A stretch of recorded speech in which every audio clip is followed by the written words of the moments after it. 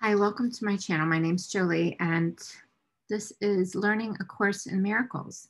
Today, we are on page 159 and 160. Just check.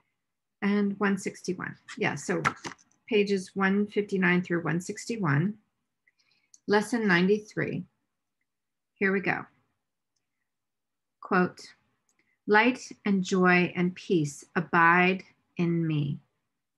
Light and joy and peace abide in me." You think you are the home of evil, darkness, and sin.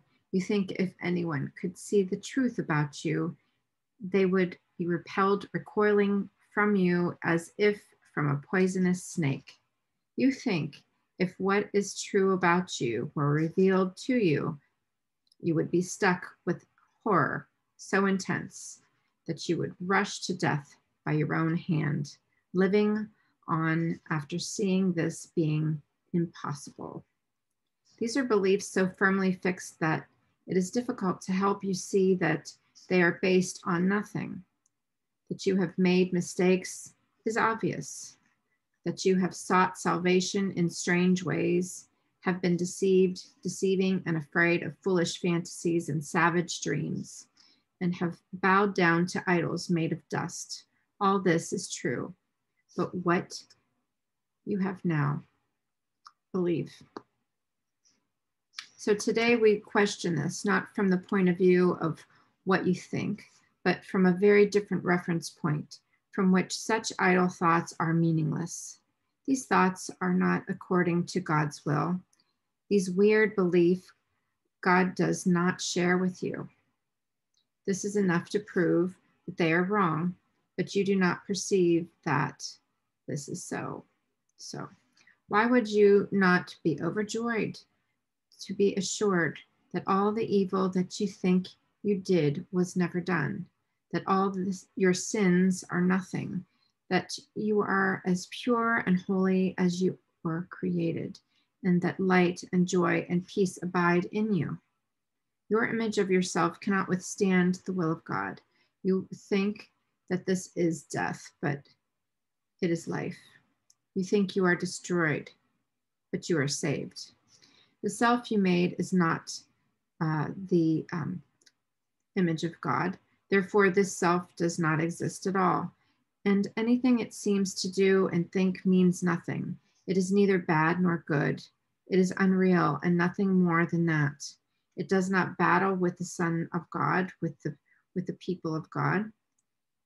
It does not hurt God, nor attack God's peace. It has not changed creation nor reduced eternal sinlessness to sin and love to hate. What power can this self you made possess when it would contradict the will of God? Your sinlessness is guaranteed by God over and over. This must be repeated until it is accepted. It is true. Your sinlessness is guaranteed by God. Nothing can touch it or change what God created as eternal. The self you made, evil and full of sin, is meaningless. Your sinlessness is guaranteed by God, and light and joy and peace abide in you. Salvation requires the acceptance of but one thought. You are as God created you, not what you made of yourself. Whatever evil you may think you did, you are as God created you. Whatever mistakes you made, the truth about you is unchanged.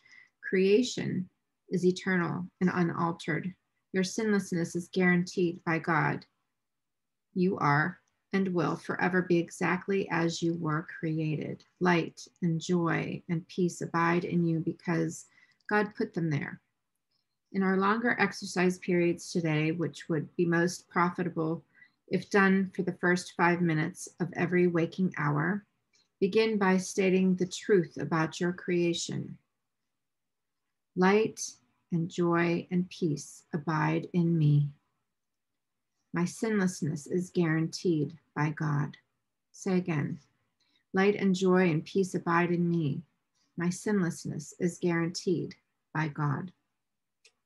Then put away your foolish self-images and spend the rest of the practice period in trying to experience what God has given you in place of what you have decreed for yourself. You are what God created or what you made. One self is true, the other is not there. Try to experience the unity of your one self. Try to appreciate its holiness and the love from which it was created. Try not to interfere with the self which God created as you by hiding its majesty behind the tiny idols of evil and sinfulness you have made to replace it. So let it come into its own. Here you are. This is you. And light and joy and peace abide in you because this is so. You may not be willing or even able to use the first 5 minutes of each hour for these exercises. Try, however, to do so when you can. At least remember to repeat these thoughts each hour.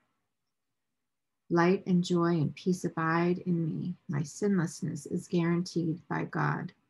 Again, light and joy and peace abide in me. My sinlessness is guaranteed by God. Then try to devote at least a minute or so to closing your eyes and realizing that this is a statement of the truth about you. If a situation arises that seems to be disturbing, quickly dispel the illusion of fear by repeating these thoughts again.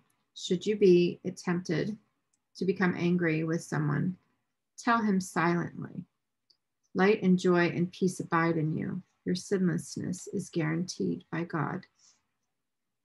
You can do much for the world's salvation today. You can do much today to bring you closer to the part in salvation that God has assigned you. And you can do much today to bring the conviction of your mind that the idea for the day is true indeed. Lesson 93. Light and joy and peace abide in me.